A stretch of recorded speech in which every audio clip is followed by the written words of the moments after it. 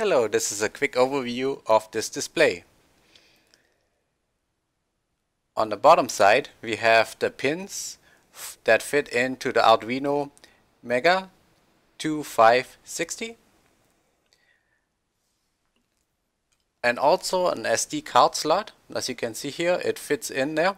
The SD card doesn't come with the display, however the USB cable on the back does come with this display. This is the display from HiLetgo and on Amazon.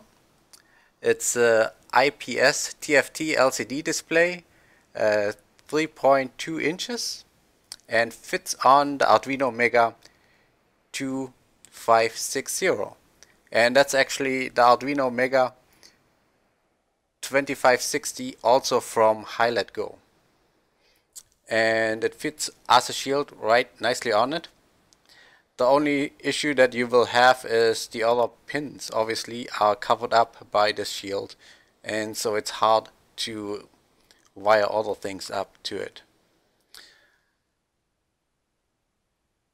So once we hook up the USB cable, just for power in this case, we can see the display in working order. And I'm gonna show you how to install that library for this display in a second. Here it cycles through all the various graphical items it has. This display is nice and big, it's pretty crisp. I'm not totally sure how my little cell phone camera gets it. It might be a little bit bad on the colors here. That said, it's not a touch screen, just a plain old screen. The library that we download supports also other screens, including a touch screen, and later on I do a review on a different screen from HiLetgo that is a touch screen, and hopefully that library works with it as well. The first thing we need to do is find a library for our display, and I found the Rinky0dink Electronics.com webpage that has a UTFT driver that works with this display. The nice part about this driver is it's very up to date, August 2018. It supports our Arduino, and we have some manuals available as well. So go ahead and download the zip file for the driver, and then don't unzip it yet. Now we open up Arduino IDE and install the library. To do so, we click on Sketch, Include Library, and the second item is Add Zip Library. If you don't see that, you might have to scroll up, so in case you scroll down like this here, you go to the arrow and you scroll up again. So after you click on the Add Zip Library, you go in and browse to where you downloaded the zip file, and select the zip file and click Open. In my case, I already installed it, so I don't have to do that again. Let's open up the demo.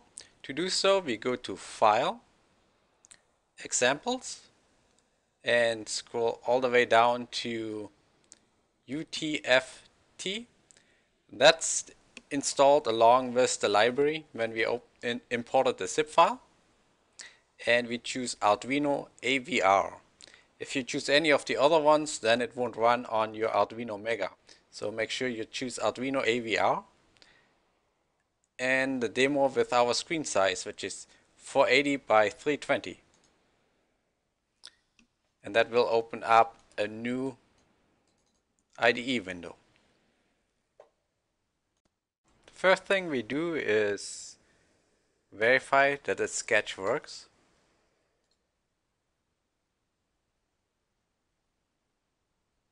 Ignore the warning here. Instead, take a peek at the size being used. I just want to show you that because initially it used 25,014 bytes, and now it's down to 17,402 bytes. That's from 9% to 6%, so it's 3% decrease in the size of the sketch. And what I did is I just disabled all the display drivers for the various displays that aren't being used. Since we just use one display, obviously we don't need the other drivers, and so can save some space. The document says you can save the space by disabling the displays that you aren't using.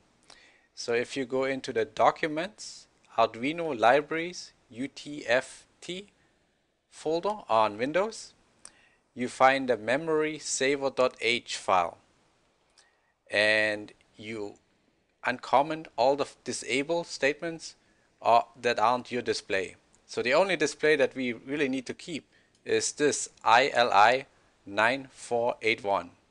All the other ones that used to be commented out, you just remove the 2 slashes to disable them.